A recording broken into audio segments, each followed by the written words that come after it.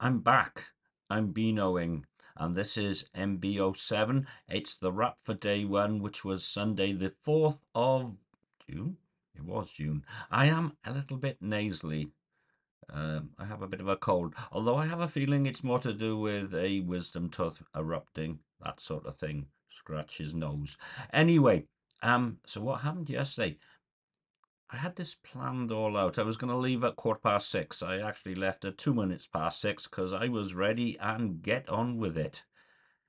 You know, I don't mind the sun being in my eyes as I head towards England. Here's the thing. Coming up to the Severn Bridge and this police car whizzes past me, and then the Matrix sign saying debris on motorway. And I could see traffic slowing down, and I thought, possibly, if it's a car crash, they pulled it over to the near side. I'm going to get in the middle lane. I'm glad I did because they closed the road, the motorway. And mind you, I was only about 3 or 4 cars back.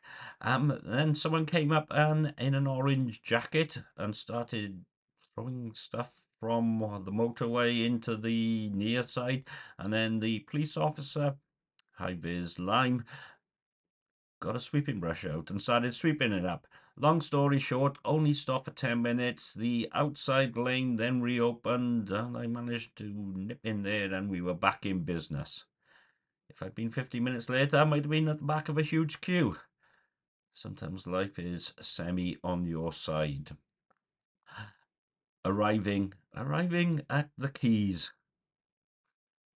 Yeah, still with that wind. The weather is incredibly stable. It was sunny, but it was really cold, and I was there about 7:30. Costa doesn't open till 8 o'clock, and I wasn't hanging around, so I checked the car in and straight over to the Lord High Constable of England. Ah, all you can drink coffee, yeah, and then a unique for Untapped. It was good. It was really good. Onto the Pelican, missing out the Regal, cheese and onion rolls, two of them, sitting in the corner. There was a race for life going on in Gloucester. There were tons of people around. Even Mike was involved in it, and he said he was nearly going to be first, but someone beat him, which was really good. Yeah. Start off with some, no, was it? Can't remember. There was Murk involved. And then there was another birthday beer, not my birthday, Brew York, in collaboration with Lervig. It was £9 and I had a look at it and it said 12%. Wow, 12%. Couldn't taste the alcohol.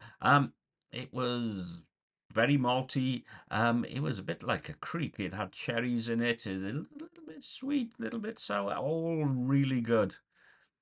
I had another one, not another one of those, and I did make it back without falling over.